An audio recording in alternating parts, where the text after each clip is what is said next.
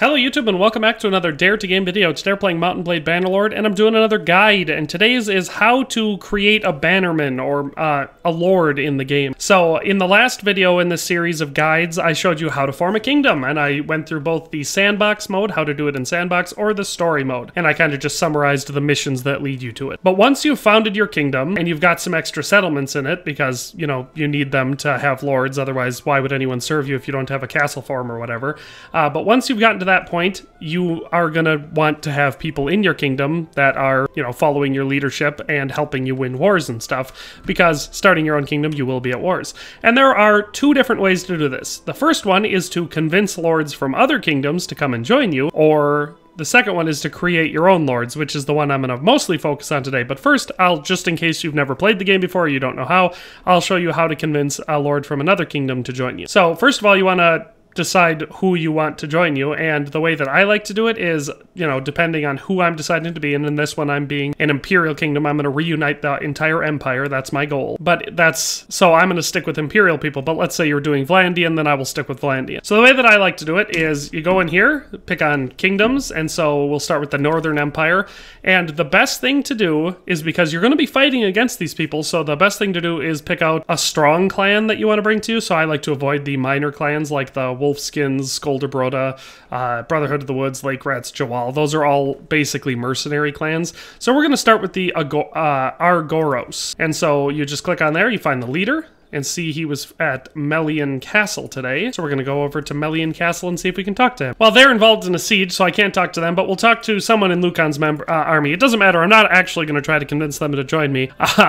I just want to show you. So when you talk to them, you introduce yourselves, and then you say there's something I'd like to discuss, and then you would ask candidly, what do you think your liege Lucan? So the problem here is that obviously we're talking to the son of the emperor, so he's not going to say anything, but if you're talking to someone who is capable of leaving the kingdom, and it has to be the leader of the clan, then they'll ask, what are you asking? And then you'll say, I'm the true ruler or the rightful ruler, I ask you to support me.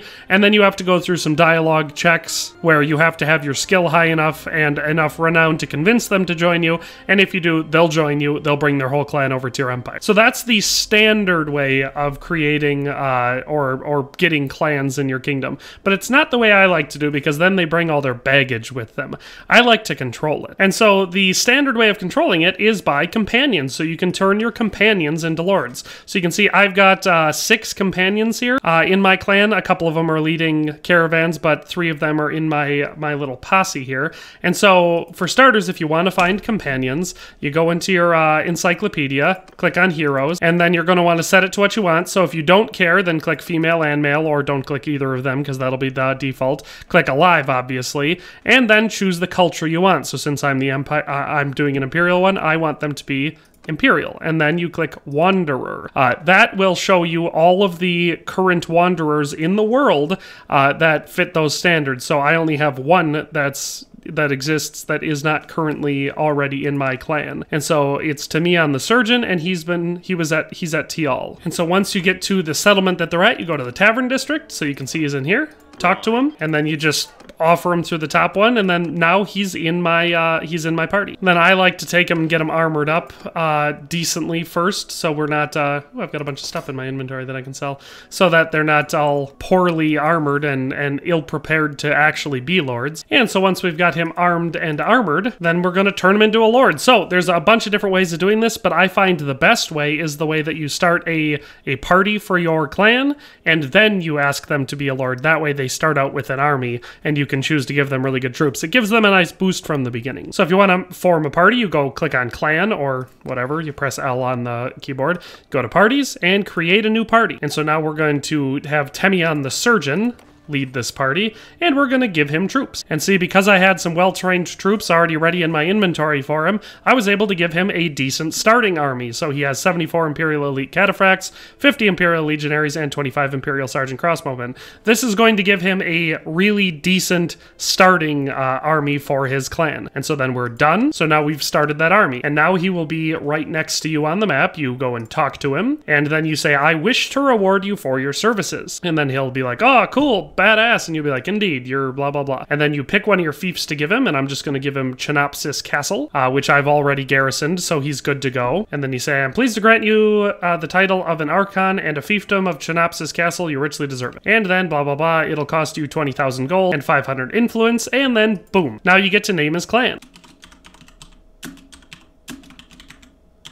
And we're going to give him a Roman imperial feeling name. So we're going to call him the House of Flavia. And so now, Temion the Surgeon is a lord in the Roman Empire. He holds that castle, and if you go into Kingdom and check clans, we now have another clan. And so that automatically brings some new lords into your kingdom. So now not only do we have him as a lord, but he brings 2 new family members. So our kingdom now has a lord. And that's how you do it. So like I said, there are other ways to do that. Like I think if you have them leading, like as the governor of one of your towns, you can do the same thing. You can reward them. You can talk to them at your town and reward them with a fief. But I like doing it this way because A, I already had the castle ready and garrisoned for him. And B, that way I gave him a really nice starting army. So it just gives him a sweet boost and helps him be a more powerful lord in the game. But that is how you do it. So if you were wondering how to turn companions into lords in this game so they can help you on your kingdom, this is how you do it. I hope you enjoyed the video. Hope you found it useful. I know I've seen questions asking how to do this, so that's why I did this. But that's all for today. If you have any requests for things that you are curious about how to do in the game, let me know down in the comment section and I will check them out. But that's all for today. We'll see you next time. Thanks for watching another Dare to Game video. If you liked this video, please leave a like and a comment. If you haven't already, be sure to subscribe to the channel. If you like my content and would like to support this channel, consider becoming a member today for as little as $1.99 a month. It makes a huge difference. But in any case, thanks for watching and have a nice day. I'll see you next time.